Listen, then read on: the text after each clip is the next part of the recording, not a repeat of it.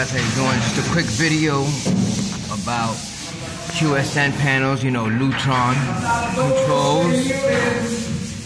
Basically, you have your switch leg side and your power side. You have your zones. These are your 4 zones, okay? Don't get it confused. You put power on your A side, you put your switch leg on your B side. Okay, so it's gonna show you 1A, 1B, power, switch leg. It also has a slot for control power for the whole panel to turn it on. You can feed it from one of your zone feeds as well if you want, because the panel doesn't take up that much power. It only takes about a ½ amp, okay? So that's how you hook up your zones, power, switch leg.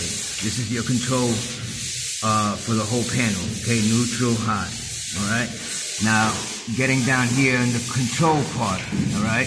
You have your QS link, which is basically just a regular low voltage wire. It has 5 cables in there. One of them is going to be a 22 of them are going to be 22 gauge. Okay, and then you have 2 12 gauges, and I believe this is like a 16 gauge on whatnot. It's for another device, another Lutron device, so you have your 24 volts, okay, and this is the important part, all right? When you're jumping them from QSN panel to QSN panel, you only hook up the common, okay? You do not hook up the red 24 volt side. You can see here that I have it capped off, all right? So you don't want to install that 24 volt, all right? Usually goes into slot number 2. As you can see, slot number 2 is empty, all right? The other 2 wires are for communication only, all right? And what's good about this is that you can actually T-tap this cable, so it doesn't have to be, you know, it doesn't have to be ran in and out. You can actually T-tap it, so if you need to go to various other spots on the same floor, you can, you know, splice it. All right, so that's that part right there. This is where your zones go, 0 to 10 volt dimming. All right, you have your spots there for every zone, zone 1, zone 2, zone 3, zone 4, which collaborate with your zones from up here. Okay, and you also have spots with this panel for hard wiring, you know, control devices. Like if it's, in our case, it's wireless, so we don't need these, you know, but you can hardwire, you know, occupancy sensors or switches and whatnot, daylight system, you know, daylight sensors as well. All right, so that's basically it for that. I just like to label everything just so everybody knows what everything is. You know, we have our panel feed coming in and what the switch leg is for, canopy lights and whatnot. So yeah, another thing is that if you have emergency lights, they cannot be in the same panel as your normal power lights. They cannot be in the same panel. Okay, so you have to separate them. All right, so that's what we're doing at the job site that I'm at now. We're separating the emergency lights from the actual normal light, normal power light. All right, guys, real quick, just want to show you a little video on how to actually control the lights and how to work the actual features and the buttons here that you have.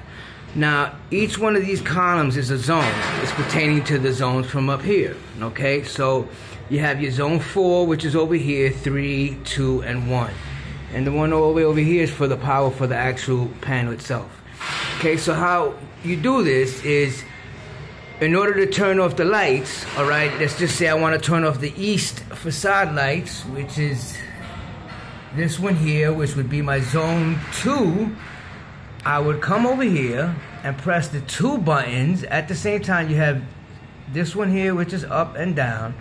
I would press them at the same time, okay, until I see the actual lights going down. See how they go down? Okay, and then when it's down, if I want to turn it off, I press down one more time, and then the zone actually turns off as well. Okay, at first, it just goes from high to medium to low, so it just dims it.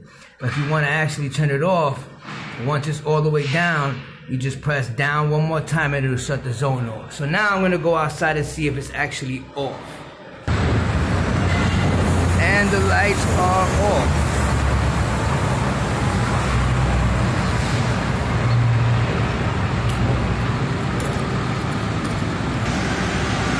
now let's check these lights.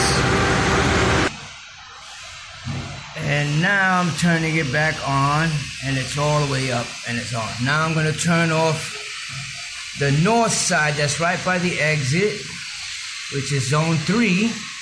Again, pressing down both of the buttons at the same time until it goes all the way to low, until it's completely off. Sometimes if you don't press it at the same time, it won't go.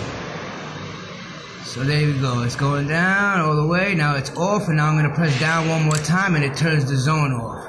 Now let's go check if it's off. The lights are off.